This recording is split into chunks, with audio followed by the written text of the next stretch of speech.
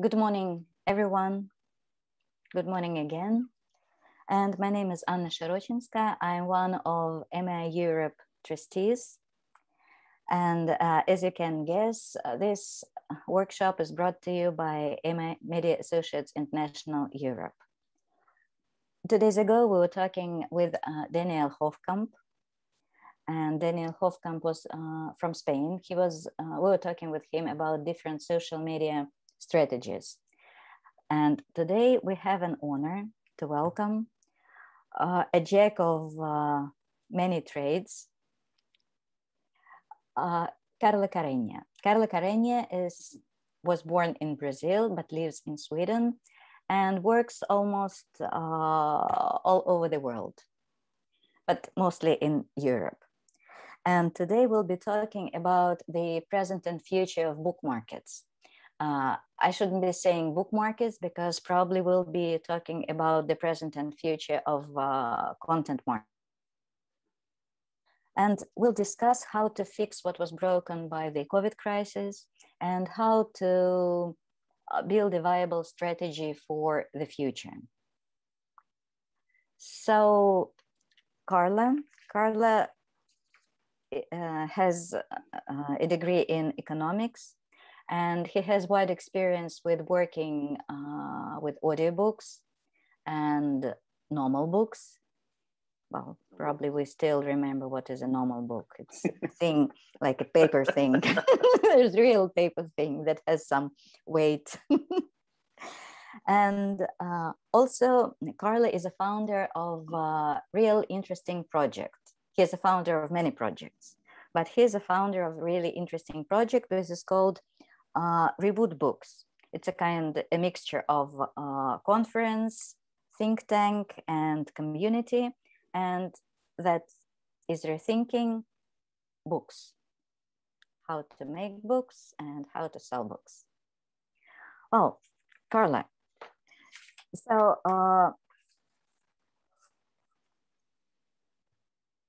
what, to your opinion, what has been broken during this COVID crisis in the book market or content market? Or what do you think about the market? Does book market exist?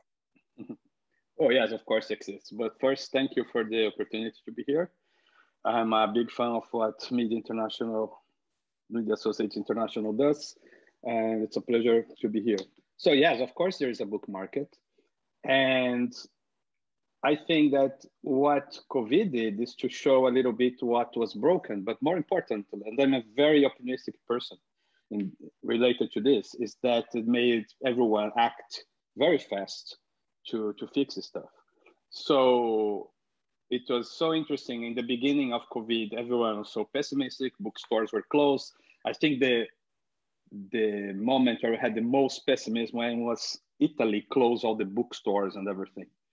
But on the other hand, I remember commenting to a friend, well, everyone is stuck at home. So if you don't get people to buy books and read now, I mean, you don't compete with movies anymore. You don't compete with parks, everything.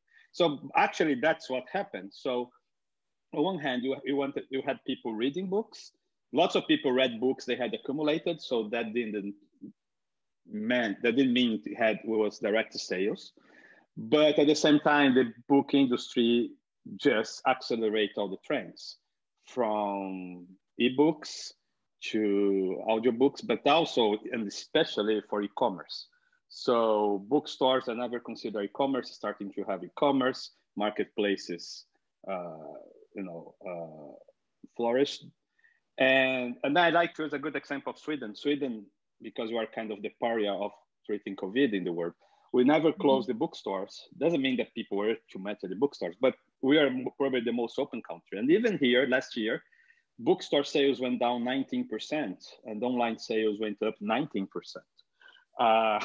So all those trades accelerated. So I think that actually part of what was broken started to be fixed. Also, you had a meeting on social media already, but I just had this on Reboot. We had these 2 bookstores talking about how they moved events to digitally and how social media became something big, and it grew also. So also I think during this time, actually, lots of booksellers got closer to their customers. There is this bookseller in Romania, Karushasti. It's so hard to pronounce the name, but they actually, you could go online and actually schedule a time with a bookseller to discuss books and decide what to buy. And before, and the CEO of the company said that before that, everyone said they didn't have time to talk to the customers. So I think lots of things that were a little broken actually got fixed. So I'm very optimistic right now. So the first one of the tendencies, and actually I read in a report, European Book Publishers Association did a report on the COVID influence of the COVID crisis on the European book market. And it says that a number of markets did surprisingly well during the pandemic and spreading, and the winners were the Nordic countries. Winners in which sense? That they did best. That they did much better than. Yeah, because online is pretty much set up here. Subscription models is a daily reality, and libraries really work. I mean, our libraries here are amazing. So my kids prefer to go to a library than to a bookstore. So I think that was part of the reason, maybe. Okay. So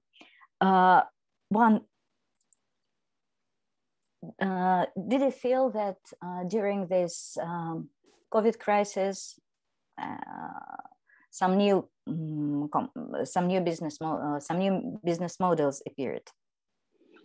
Again, no, but I think things accelerated a little bit. So, so what are the tendencies? So yeah, I think that the tendencies have been the same. I even call the new business model like the old ones, because we've been talking to them about years, and they're happening, but it's a very, somehow it's a very slow process. I was another meeting discussing with only Spanish publishers and people another day, and one guy was so frustrated that print on demand would never really scale in Latin America. Said, but actually it's moving up, it's getting a lot better, it's just slow. So I think these models got accelerated. But one thing basically is e-commerce as a whole, especially marketplaces. And I can talk about each of them. I think the subscription model that was growing anyway got even accelerated because it's very related to digital.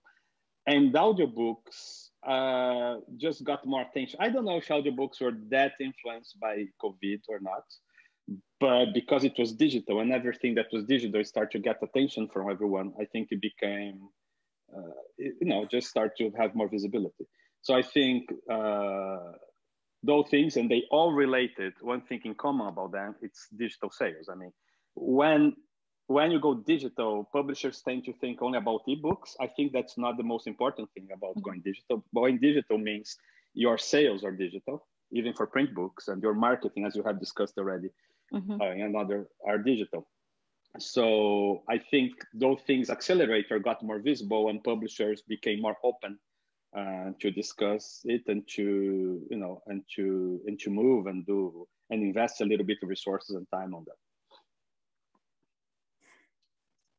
So we have some people from, we have the participants from South Africa, from Denmark, from Slovenia, from Oxford, from Norway.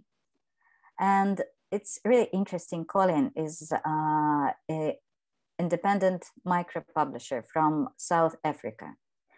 So I don't think here, but we have many big publishers among the participants. Okay. And you mentioned one thing, that thinking about the future and thinking about the present, we should take into consideration the subscription model. So small publishers, and authors, how can they make use of subscription model? Okay, so first let's define more or less what's the subscription model. Basically, it's a Netflix model, because most people here either subscribe to Netflix or use a friend's account or family's account, like they do in Brazil. So basically, it's a model where you pay monthly and you can consume either as many books as you want, which is called the all-you-can-read subscription model, very controversial, or you can get a token and then you can choose one book per month, more or less what is the Audible model. Or you can get some hours of audiobooks. For instance, Storytel offers that in some markets. But that basically is that the consumer pays per month and they can get the content. So you don't make individual decisions, which would be the pay-per download model. This is growing a lot, and I think thanks to Netflix, because Netflix was really the pioneer in this model. I'm not saying, I want to emphasize this, I'm not saying that the rest of the world is going to be like Scandinavia. It's never going to be. But I think Scandinavia is ahead on the subscription model. So it's always interesting to look at what's happening here. So now in Stockholm, for instance, you have coffee subscription. So you can buy a kind of a ticket for 6 cups of coffee or 10 cups of coffee. No. First, it's digital, because we don't and you get your digital coffee. Yeah. No, but you pay per month, and for just a regular coffee, I think it's 15 euros. You pay per month, and you can have as much coffee as you want in the Swedish Starbucks, called Espresso House. The only thing is you have 1 coffee per hour. So once you have one, you have to wait 60 minutes to get the next one. Now they expanded it to make it, there's a more expensive ones that you can get a cappuccino anyway. Or you can get a subscription of car wash here. So you pay per month and you can wash your car as many times as well. Okay, so that's how things are here. And then you have Storytel, which is one of the largest audiobook platforms that is present now in 20 markets, and they want to be in another 20 markets by 2023. So they have this model where you pay per month and you can consume everything. Publishers, and particularly some big publishers, are very critical. They think they don't get paid enough. They think that there is cannibalization. They think that it's going to destroy the market. In Sweden, there hasn't been visible cannibalization yet. The sales of print books are going down, but the digital sales are going up so much that it's making up. That doesn't mean it's going to be like that forever. It's very early to make scientific conclusions about cannibalization. Okay, so that's a complicated model. But if we look at this model from the author or publisher point of view, so what does the author or publisher need to do to join into this subscription model market? He needs to find, he can do it himself. Needs to find a partner.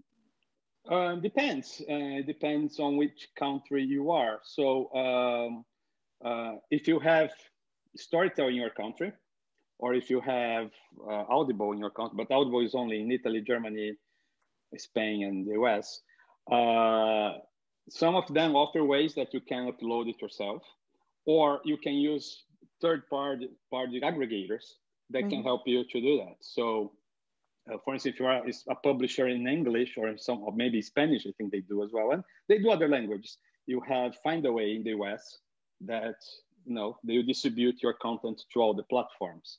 You have, for instance, I work also for StreetLib, which is a digital aggregator in Italy, and we distribute books either from others and also from small publishers in every language to all the platforms we can get to. So it's not limited to Italian. You have someone called Publish Drive in Hungary that does that as well. And some of these platforms, if you're a small publisher, you can just make a deal with them and start producing. So Storytel, for instance, there is a very interesting model that I think I should talk about it. So if Storytel is not in your market, depending on the size of your market, it might be soon. Or if you produce in English, like you have people from South Africa and UK here, and they're not in English yet, but you have other platforms like Audible, and that's going to be through a contract with Amazon. But even Storytel, they take English content. But one thing they do when they arrive in a new market, they are going to Indonesia, that's the next one. They actually make deals with publishers and they finance the audiobook production. So they pay for the whole production as an advance of future sales. So the good side of it is that, okay, I'm a publisher, I can now have an audiobook and I don't need to spend a lot of money on it because audiobooks are a lot more expensive than ebooks. Yeah. On the other hand, of course, that involves an exclusivity deal. And these exclusive deals, honestly, are not exactly that good for the market because yeah. So you have to commit for so many years or forever. Yeah, from 2 to 5 years. Okay. Never, as I was saying, digital never sign anything for more than 2 years. So, but that's for some publishers. Let's face it. I don't like it because I think it destroys the market. But at the same time, for some publishers, there is no real option of producing audiobooks right now. And to be honest, if a marketing is just starting for the next 2 or 3 years, there won't be much sales anyway. So it's a good way to start experiment. I mean, I think people should consider it. Audible, when they go to, but they only go to big markets so far, but they also try to offer similar stuff like that. There are some aggregators like Bookwire, which is based in Germany, and they work just like these other aggregators I said, that they also do the same thing. They finance your production for some specific titles, as long as they are the only one distributing to all the platforms, and then you pay back with the sales you're gonna do. So there are some creative ways happening because audiobooks on a global average with a huge standard deviation will cost €100 per hour just for production to have a final audiobook. And then every 6th or 7th pages is an hour, so you do the math. And so it's not exactly a cheap process. So the best way, I think, is to find, for a small publisher, is to find an aggregator, which one that, and that for that, you're gonna be in an Apple, a Kobo, and everywhere. Because if you yourself start to try to take care of that, it's a lot of work for very little money at the moment. So I think that would be the best way. And for audio, the real challenge is the resources. So there are these other possibilities. But if you are in a market, let's say there are 2 Slovenians on the audience. So that means the Slovenians are the best represented country in our audience right now. And it's a country I really like. I've just been to Ljubljana 2 weeks ago. So if you are in Slovenia, where you don't have a local platform yet, it's very complicated to start recording Slovenian audiobooks because you have no revenues for some time until someone makes a platform or someone gets there. So it's I think it's something that people should be watching, seeing what's going on in the market, be prepared, learning. But the exact moment to start investing may not be now, depending on the market where you are.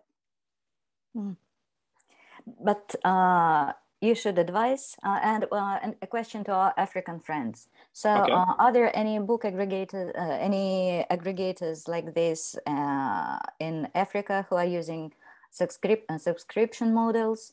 Or most of them speak English, so they can join in the English is almost a king. Exactly. I'm not here to advertise one of the companies I work for, but StreetLib actually has in its history, it's in Italy, but they also always had a very interesting look to Africa.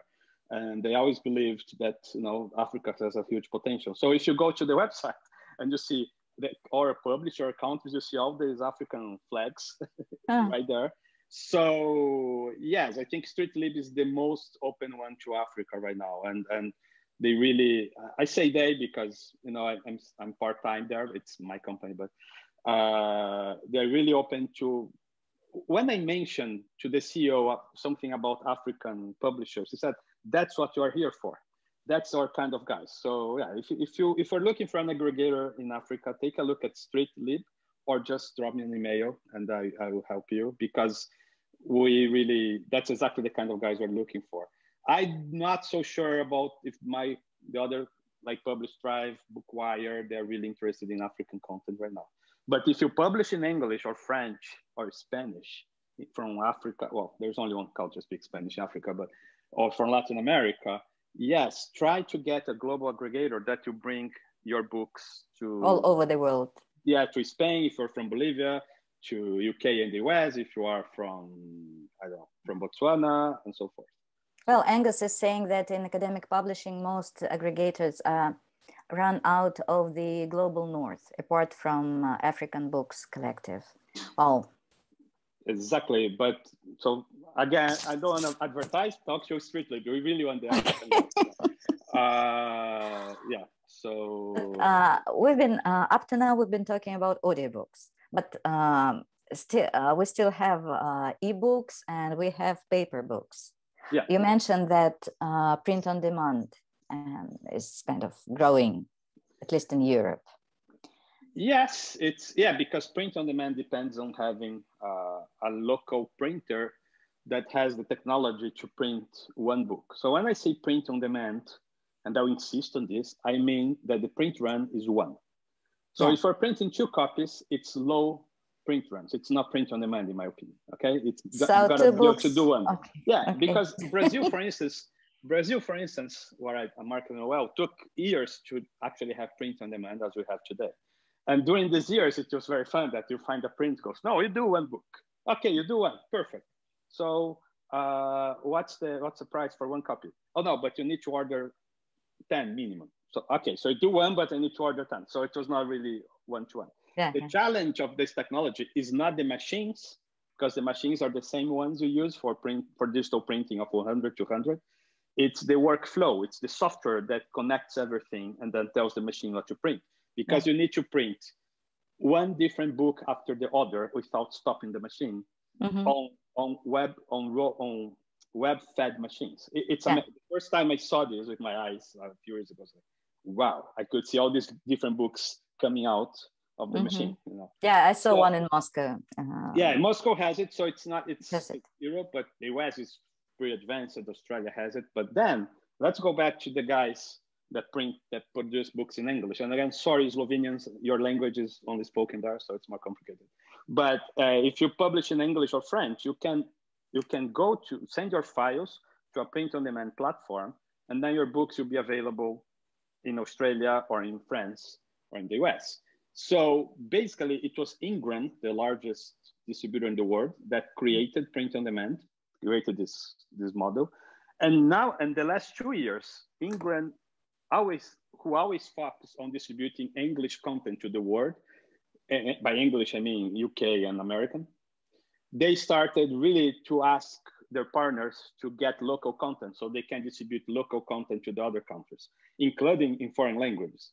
So for English particularly, it's a great opportunity. They're really open to that. The digital aggregators that I mentioned, all of them, they distribute in audio, in ebooks, and print on demand. Because from a technological distribution point of view, a POD file, the PDF you send to the printer, or an audio file, or an ebook works the same. You know, it's just file control being downloaded. So again, if you find one of these aggregators, you can start putting your books there, and they should be able to redistribute that to Ingram and to other platforms. So Publish Drive in Hungary just announced this week that they made a deal with Ingram, for instance, or they can distribute to other things.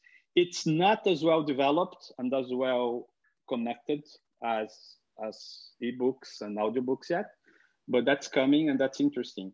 Honestly, to have print on demand in Africa locally, I think the only country I know that has something and is a part of Ingram is South Africa. Colin from South Africa is saying that the problem with print on demand here in South Africa is that then getting the book delivered. Yes, that is the problem. Where the costs come in. Yeah, that's true as well, because of the post office and stuff like that. But at the same time, you kind of necessarily don't have the bookseller involved, so you can create a platform that will have a better margin for you. But yeah, post office is always a challenge. And Angus is mentioning that POD in Africa, only 2 countries have POD, South Africa and Ghana. Yeah, so of course you need, if you have a good post office. But okay, let me give you an optimistic example.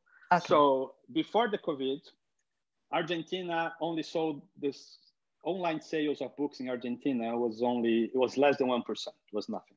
So Buenos Aires still has this most beautiful bookstores, great, but then online was impossible.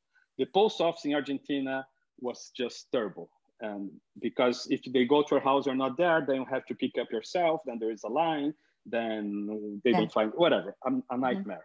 And then I would always look at Buenos Aires and go, this city is flat. You know, you have 10 million people in the Great Buenos Aires, and I think almost 3 million on the Rio downtown. It's absolutely flat. Why can't someone just start delivering with bikes? You know, but no one did anything. No one did anything. Then COVID came. The bookstores closed. Well, now the market there is using marketplaces. Marketplaces is when you actually sell your book through Amazon or through other partner, but you take care of all the logistics. Of delivery and everything, yeah. Bookstores are delivering with bikes, everything's happening. So yes, it's hard, it's a challenge, but we need to start exploiting possibilities. Italy, just for you to feel good, Italy is the same problem. So working with StreetLib by being aware of the POD market in Italy. A POD book in Italy might take 28 days to arrive, not because of so much of the printing time, because of all the logistics and people insist in sending the book from the printer to the distributor, to the bookseller, to the final customer. So there are lots of problems, yes, but I think we should try to solve them. And come on, I'm Latin American, and I know Africans can be as creative as us. So well, they can form a bikers club that can deliver books all over Africa on the bike. Yes. So you know, it's a problem, but I think it's coming, and I think it's a very good possibility. So what do you think? What's happening to ebooks?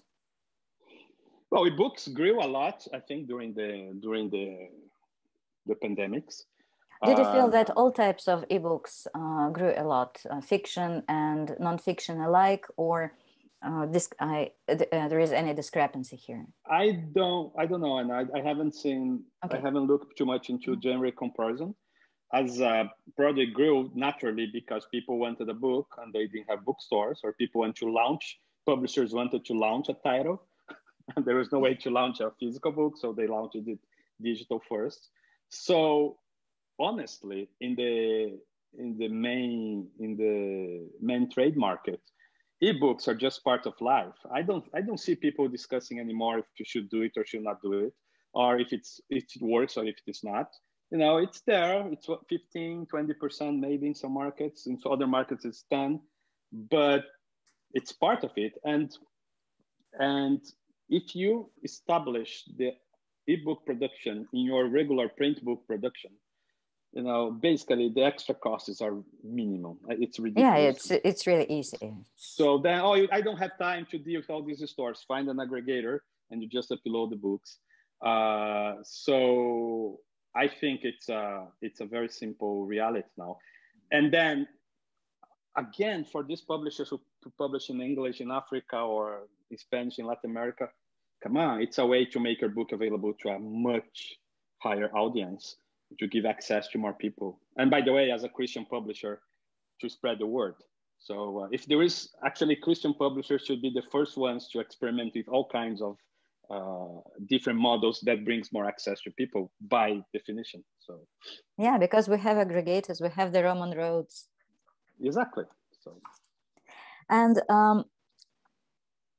you said once a thing that sounds a bit scary to me. You said that content is not the king any longer, that access is the king. Yeah. So can you expand on it? Very good. If you create very good content, but the book stays in the shelf and no one opens it, who cares, right?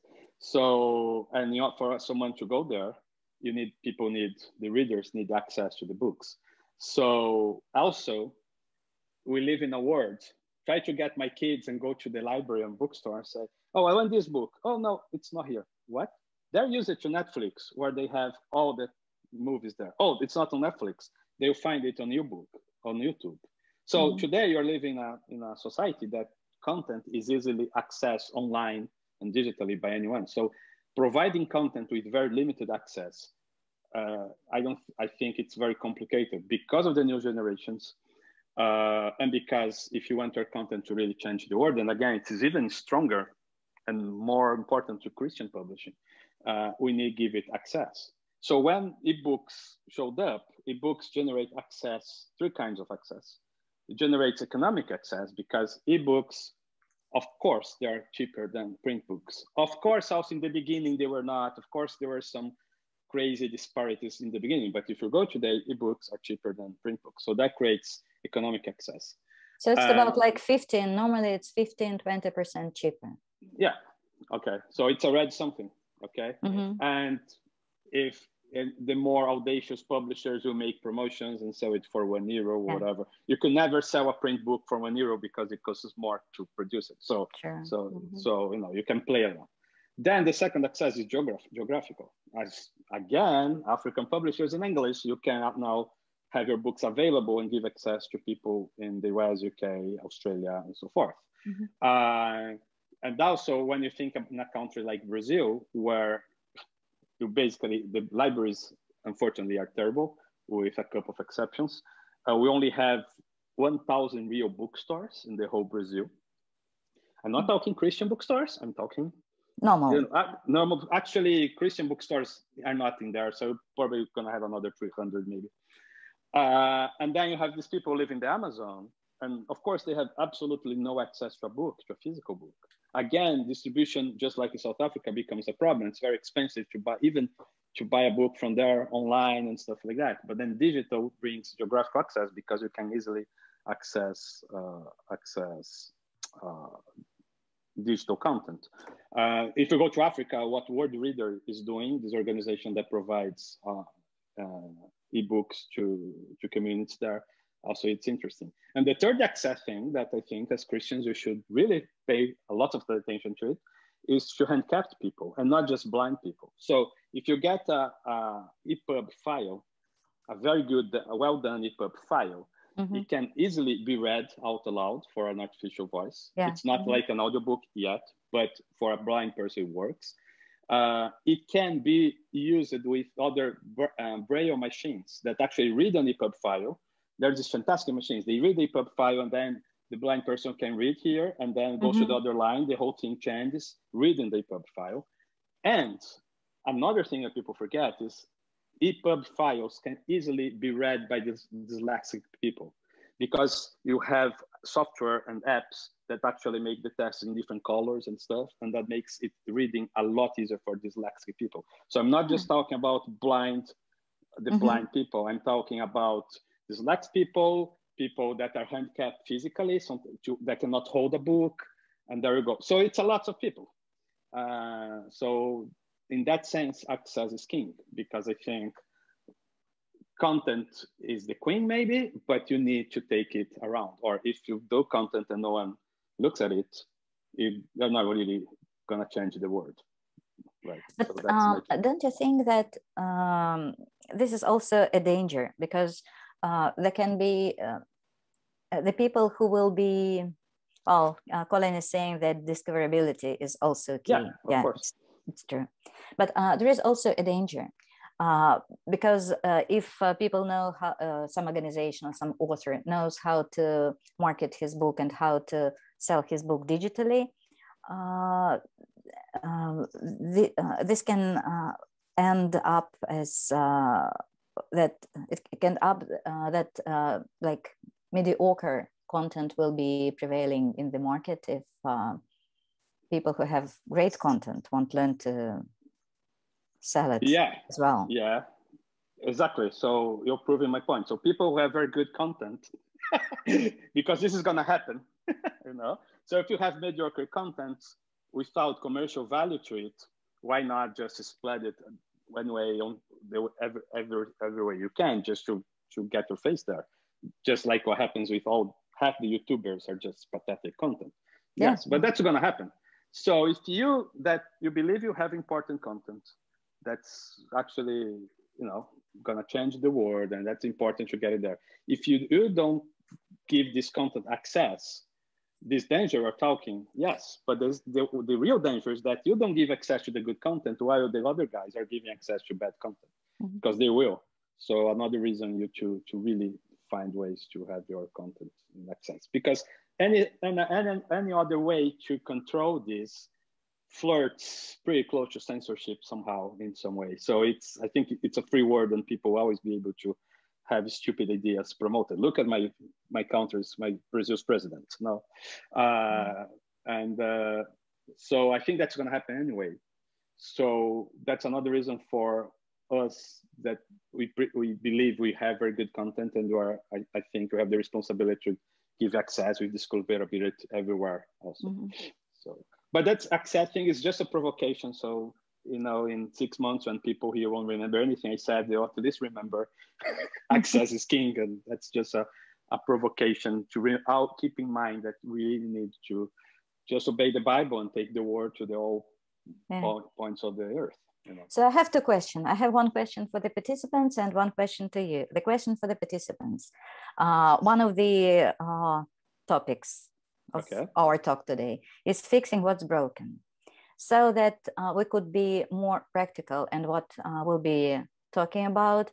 So if you want, if you feel like it, you can mention some of the things that were broken in your publishing house, for example, or in your ministry, and that needs to be fixed. And we can think about how it can be helped. Maybe we can give some ideas. And a question to Carla. Carla, and do you think that there are some new dangers on the market now? Depends on what. I think bookstores are really in danger right now, and generally speaking, more the general bookstores maybe than Christian bookstores, because they are really attached to the community and to the church. So actually, they might be better protected. But for the general market, I mean, we survived a pandemic without bookstores, and sales are up, with the exception of Russia, which I still don't know what exactly happened there. But so there is this question in every publisher's minds or analysis, and everyone is afraid to say it, but it's, do we really need the bookstores? You know, from an economic point of view. So the pandemic showed that the market can survive, at least in the short term, without the bookstores. So I think there is a danger, there's a huge danger for the bookstores. And then this is a danger because in markets where you don't have libraries, bookstores are the main point of discoverability and the main point to learn about books and to get acquainted with books. So if you imagine a country with no libraries and no bookstores, how people will actually like books? Is school? People tend to hate books at schools because they're forced to read. So that really worries me. When I look at Scandinavia, I don't mind because there are libraries, and the libraries can really replace the bookstores for that particular thing. But when I think about Brazil, I think it's very complicated if bookstores really start to disappear. During pandemics, some independent bookstores grew. You had things showing up like bookshop.org, which is a platform that allows independent bookstores to sell books just like Amazon in the US and the UK. But still, I think bookstores are really in danger because it's very hard to find economic balance in a bookstore with the competition from online sales. So I think that's a danger. The other danger is, I'm gonna use Netflix analogy again, is if publishers, and I'm not just talking Christian publishers, I'm talking Christians and non-Christians. If publishers don't jump into new formats and new forms of access, or at least they don't allow, or even worse, if they don't allow it, if they try to say, no, my content's not for that, we might have the same situation we have at Netflix. So if you look at Netflix history, they were a rental company. So you could rent the real movies and the DVDs on Netflix. Then, because the internet got better, and then there was the subscription idea, you put subscription plus streaming together, and you create the Netflix model. Then Netflix needed content. Then the California studio said, no way, you know, who are you? I need my content on TV. I need my content on the movie theaters. Okay. Then what happened to Netflix? They said, okay, I have to produce my own content there. And then they start producing their own content. And now they start winning Oscars and winning festivals. And then Amazon started producing as well. And to be honest, the original content owners actually lost influence and power in that process. So I think publishers have a lesson to learn here, that we need to engage in these new models, these new forms of access with these new companies, you know, in order to retain our position of producing book or reading content, you know, because if you don't, there is a danger that these platforms will just grow and start producing themselves. As, by So the there way, is a kind of Storytel danger does. of, yeah. So there is a kind of danger of usurpation of the market by a big aggregator. Yeah, well, the new players on the block that they need content for their original project or the original idea. We say no, we don't give you content. So okay, so I have to do it myself to survive. And in this process, we might transform a sales outlet into a competitor. You know, so I think we should be careful, because some of them always will have the tendency to be a competitor anyway. So, but we shouldn't help them to go so fast into that direction, maybe. So I think there is a danger that publishers might be out. I mean, being very extreme, in the worst case scenario, publishers will just be kicked out from the arena, because these new players will just start producing their own content. So that's something to think about. Mm-hmm. Oh, and Todd is asking a question. Todd from Slovenia. How to change from being a small mission publishing house, where we have to raise funds for every book, to being something that is more self-supporting? Is it easier right now in Slovenia? More than... That's hard, particularly hard. Sorry, go ahead.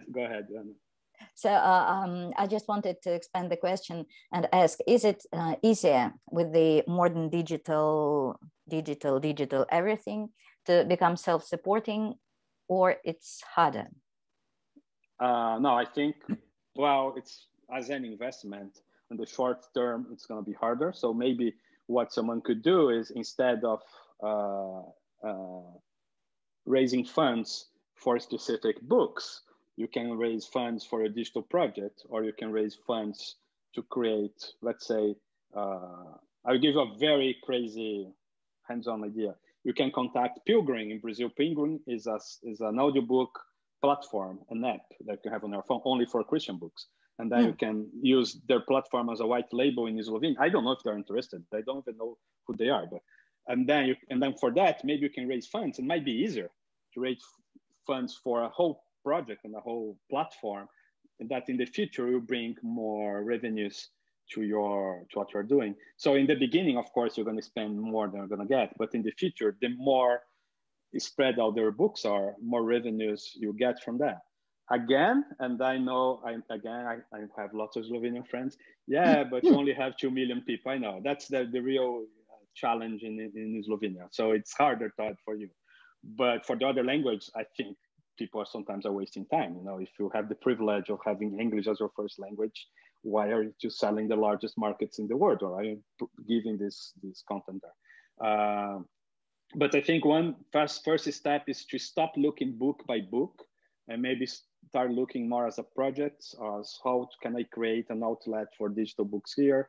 For instance, in Slovenia, thanks to Biblius, there is a very good demand for digital books at the Slovenian public system, in the bookstore. I don't know if Todd's books are there or not, but that means that people are reading digitally if they can get the book at the library. So maybe why not think about a platform, a library platform, even for free, for Christian books, and then get resources for that than specifically books. Maybe you spend the same amount of time to get more money and have something more impactful. But again, it's very easy for a Brazilian sitting here in Stockholm to say that. So I don't have the magic solution. I know it's hard, but hey, guys, I'm available. Drop me a line if you just want to discuss crazy ideas and brainstorm. So that's what I just did here with one specific case. Yeah, and we're still thinking. We had once, so I know Todd personally, and we had a meeting with Slovenian publishers a few years ago talking about the market. But I think in these years, a few years on digitalization, many things changed. And I think right now there is more hope for Slovenia than before, because right now you don't need, at least you don't need a printed book. And no, and there was a report in Slovenia that 6% of the people were listening to audiobooks in Slovenia. Yeah. And there's no Slovenian audiobook, so that's all foreign. So imagine if you start producing some stuff there. Can I say something about audiobooks just before I forget? Yeah. Audiobooks, you should not think so much about audiobooks, but more about audio content. So Christian culture and tradition is very audio, starting from Jesus Christ, who would give the sermons and stuff like that. So actually, I think the church and Christianity has lots of audio content already, from sermons, from our pastors, from lots of things we keep recording. And sometimes you can just edit sermons. By edit, I don't mean line by line. You can just get a sermon, an opening audio, a closing audio, make that into a podcast or an audiobook, put that in the platforms. Because it's subscription based, you don't need to sell the whole thing. It's just if someone listens a little bit, he likes the sermon, he's gonna listen to the whole thing, and you start monetizing that a little bit. So particularly for Christian publishers, think out of the box, not about the content you have in print, but about audio content that you can produce or that's already recorded without having the book. And that is still content, that is still important, that is still audio, and that can bring revenues to actually do the audiobooks that are expensive. Just a comment that I want to make sure I didn't forget. Yeah, it's kind of a great idea to monetize what you already have and that you don't need to produce, actually. And there is a comment from Denmark. A lot depends on legal and financial issues that are not entirely resolved between the writer and publisher. For example, contracts, including word libraries. Semi-self-publishing may be the future in Denmark, also to ensure minimum quality. As a reader, I avoid Danish books, use Amazon, Kindle in English, French, and German. Danish books, even as ebooks, are expensive, and publishers need to rethink, and bookstores are closing. Okay, so it's interesting because Denmark is the craziest. I'm talking audio, but audio in Scandinavia, digital is basically audio, and ebooks are in all these platforms that I mentioned for audio. They also offer ebooks, and Denmark is the crowdest market right now in apps and stores selling and offering subscription of audiobooks and ebooks, including Bookmate, the Russian platform, is the number 2 in Denmark. You know? And then Storytel is there, and then you have all those things. I think one of the reasons that digital content is too expensive is that maybe publishers are so focused now in Scandinavia on the subscription platforms that they don't care so much about the paper download system. So I work for Word Audio, which is a publisher that was, now it's Danish. It was recently acquired by Gyldendal, the largest Danish. And it used to be Swedish.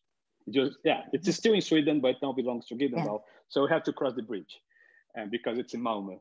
Anyway, when I was working there, I started myself to upload content through an aggregator to Apple and all these paper download platforms. I decided the price and no one cared. I mean, no one cared about the cover price. Doesn't matter because 95% of the revenues were from subscription.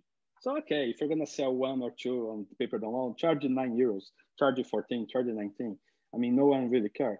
So because of that, I think maybe Danish, I guarantee that Swedish publishers do that. They just put an okay price there, whatever. They don't pay much attention. So, but maybe you should try one of the Danish platforms to see how if the Danish content is there for ebooks and stuff like that. I would love to know your impressions on that because I've been looking at the Danish market, but I don't know so much on the hands-on level. But I guarantee you that when subscription becomes the main thing, the market stops caring about the price of the audiobooks and only discuss the price of the subscriptions. You also mentioned that that right now we have a possibility to target consumer directly, that the publishers have this new possibility to target consumers directly. So how? Well, I think social media and the discussion we had 2 days ago, I think it's one of the answers. But more than that is to remember that, because 5 years ago, I would go to the largest Brazilian publishers and ask, who is your main client? And he would say the name of the bookstore.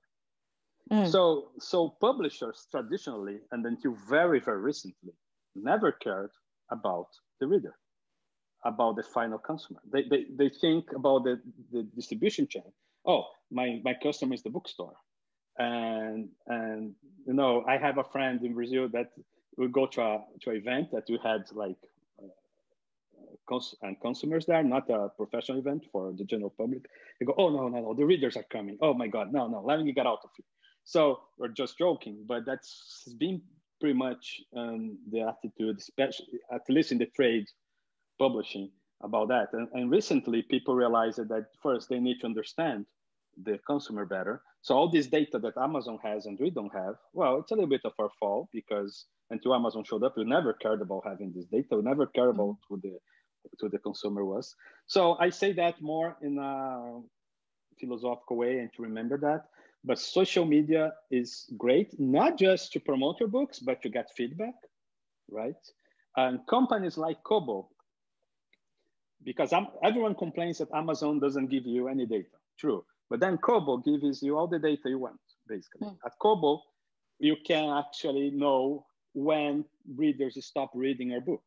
So you can get, okay, 30% of the readers stop reading my book here. So maybe there's a problem in this paragraph, whatever. And I should rewrite it or do something. Yeah. Ask Kobo how many publishers ask this data to them. Almost no one. So people complain about Amazon, but then they don't use the data they have available. So I think it's more, as I said, a strategic and philosophical way. You need to think about the final reader. And social media is a great way to contact with them.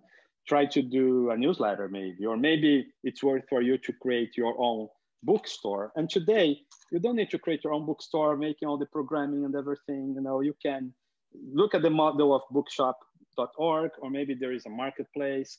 Maybe there is a very simple way to offer your own books. It's not that expensive. And maybe you'll sell very little compared to the bookstore, but you start learning who is this person who buys your books. You start learning which page is more visited. You start getting data from your consumer. So it's more into that direction, not to forget that our consumer is the reader and not Miladinska bookstore in Slovenia. Okay. And imagine that you, Carlo Carrenho, wrote a book. Okay. So you wrote a book. You have it written, you have the script, you have the text. What would you do with this text? How would you promote this book, and what would you do with your book? Well, the main decision is, are you gonna try to publish through the traditional channels, through the publishers that are here in the audience too, or you're going to do that yourself? So today, there is no barrier anymore to, especially digitally, but even with POD, even in print, to publish the book yourself. You can find some professionals to help you if you need that, and then you're gonna have it in at least on Amazon in a pretty easy way. But then it comes the real challenge, I think. That's exactly what you said, how you're gonna promote your book. So if you go to a publisher, let's be honest, with very rare exceptions, publishers don't promote the books well enough, and the authors are always frustrated because they don't get the same kind of promotion. But the problem the publisher has is a little bit of the same problem that the author has alone. The law is more complicated.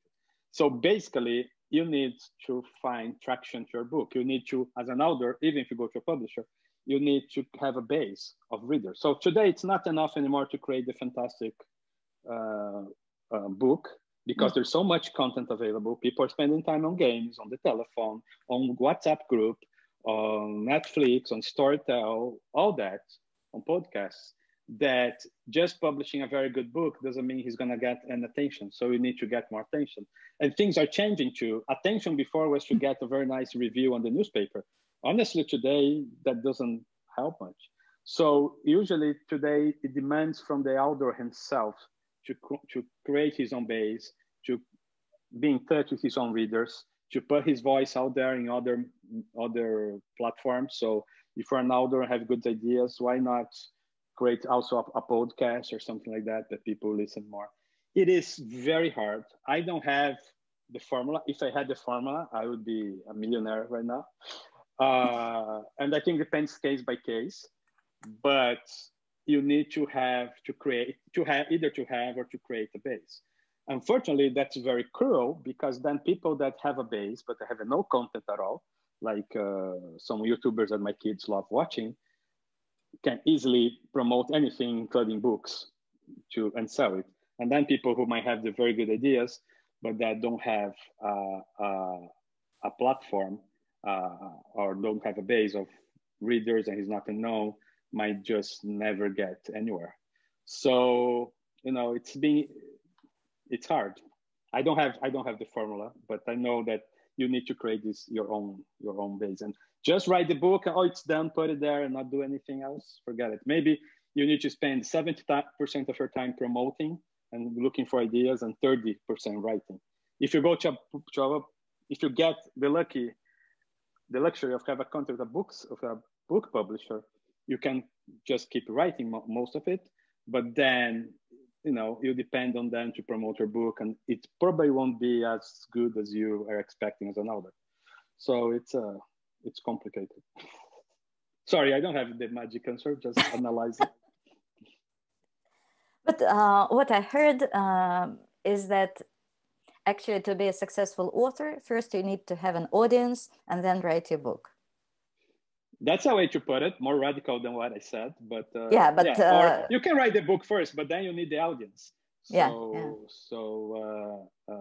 And by the way, I've been saying that for years. I think publishers' mission is to find the right books for their audience, and not their audience for their books. So that's pretty much more another mission. If you really want to write that book, okay, so you need to find an audience for it, otherwise you're just wasting your time. You know, and publishers are more, okay, this book needs to have an audience, so, or it doesn't make any sense for me to publish and then try to build up an audience, you know. So on one hand, it becomes easier with social media and the digital world and no frontiers, etc. On the other hand, everyone got on the same road, so it's crowded, right? So how to make your voice heard, it's complicated. But again, I'm all for try different platforms and stuff like that. If you publish a book, do an audio, try to do a podcast also, try to have a YouTube channel, maybe then record some, maybe it will catch up, you know. But and of course, try to get some good reviews and promote it with your friends the old traditional way. But it's not easy. But I think it has always been like that. It's just more crowded now. It's just feels harder because you have so much noise. But before you didn't have so much noise, but you have all these barriers, the publishing control, you could not do it yourself. So today, actually, I think it's more democratic and it's actually better, but it's a lot more, the competition is close by. So. Well, crucifixion of Jesus was a democratic thing also. Yeah. It was voted for. Well, and in the end, the last word, can you say one word of hope? So what new hope the publishers and authors have in this new digital world that we are in? I think it's related to a little bit what I just said. I mean, I think the hope is because digital gives you the chance to really put your content and your word, your truth without limits, you know. So if you just had print and you had to print 1,000 books, there is a physical limitation to it. If you go digital, you know, you can have as many books as you could, you can read. So I think digital made things, I'm gonna use this word, more accessible, more democratic. And so I think that's a great hope, especially for Christian publishing, because if you use all the platforms you have, if you go after that, you can reach a lot more people, you know. So I think that's the hope. Again, I imagine a publishers in English from a small country. Let's get out of Africa. Let's talk, I don't know, English Guyana in South America. And then now he actually can try to go to the world. Is it done? Is it that easy? No, it's not that easy. It's not done yet. Latin America, still to send a book from Montevideo to Buenos Aires, you still have to send the books to Miami, and even digital is complicated between countries in Latin America, but it's a process. And I think we're getting there, and digital, I think, just brings more access to everyone and more possibilities. And you can be discussing a lot more crazy ideas, how to bring the message to our readers than when you're limited by your little town or country or little language. So, and of course, so I think that's it. So digital means more opportunities. Means more opportunities to take, to use the Christian jargon, to take the mission, the Christian message to everyone around the world. Yes, digital. I mean, come on. Why did God take so long to put digital in the world so he could spread the word in an easier way? Okay, think about Russia. Okay, I always think about that. My father was a director of Open Doors Ministry in Brazil for years. So I was really involved in the whole Bible contraband and taking Bibles to the former communist countries and stuff. Today, I mean, that whole thing doesn't make any sense because it doesn't matter which control governments in China and Russia can put. I mean, you will have access to content. So there we go. So it created new roads to access people, and I think that's the big hope that you have there, you know. And hopefully some people will learn Slovenian in the other countries, so the Slovenians can also. Oh, I'm sure there is a solution for Slovenia as well. There is one. I just love Slovenia, so I it's a great I really country. do. Yes. Well, Carlo, thank you. And I hope we'll be talking more, and we'll be preparing next month. We'll be preparing two really interesting and unusual panels. Great. So I'm putting my email here. Yeah. Thank you. Wait, I tried a couple times and I stopped. But so also you can I think we have your mail or contacts on the MAI-Europe website, and then the YouTube video will be available tomorrow or but Wednesday. feel free to contact me if you can just discuss something, have a virtual coffee. And then if you really want to talk about aggregation with the company I'm helping with, or I can send you at least the names and the contacts of the other ones as well, it would be great. Okay, so I'm available to you guys. It's a pleasure to be here. Thank you, and thank you everybody. So we'll post you about the future events and about a big event, future big event, the international conference that, God willing, will happen in Budapest in April. So we'll keep you posted. All right, goodbye, and thank you. Thank you, Carlo. Goodbye. Thank you, everybody.